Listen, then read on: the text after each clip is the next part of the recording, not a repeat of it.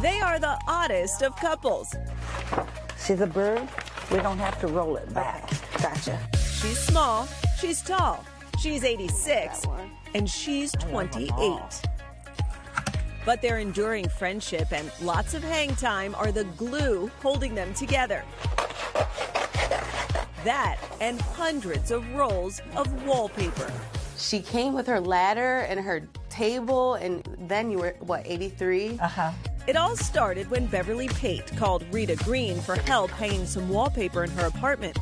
And I was just like in awe, like, wait, do you need help?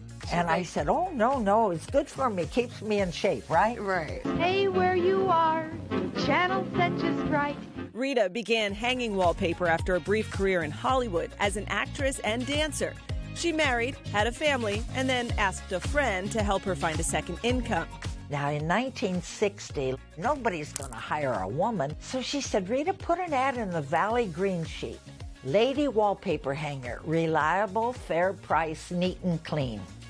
I've got them all fooled, honey. I've been working for 62 years. Can you believe it?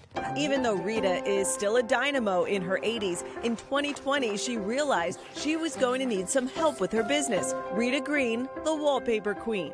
I'm hanging the paper, and Beverly's in the bathroom with a power tool. She's going, drrr, drrr. I said, my gosh, this woman is working with a power tool. She's young. I need a wallpaper hanger to train because I know I'm old now. And I said, Beverly, would you like to learn how to hang wallpaper? And you said, what? I said, yeah, I would be interested. Beverly was looking for a change of pace. She had just left her job as a dialysis technician in Philadelphia. So funny how life works. And we have been like inseparable ever since we met. Last year, Rita broke her foot, and Beverly felt even more compelled to help her friend, who she now calls her auntie. So I kind of felt like this is maybe happening for a reason. I can step up to the plate, keep the business going. I think that was like the pivotal point that made me say, like, I can take this serious and not just do it for fun. She found out it's a lot harder than it looks. Wallpaper is very difficult.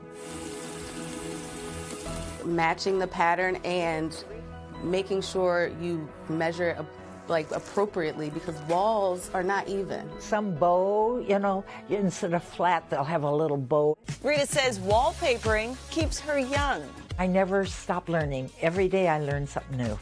I love everybody. I see the good in people. And when Rita says that, she's not kidding. She makes sure everyone who walks past her home takes away something positive.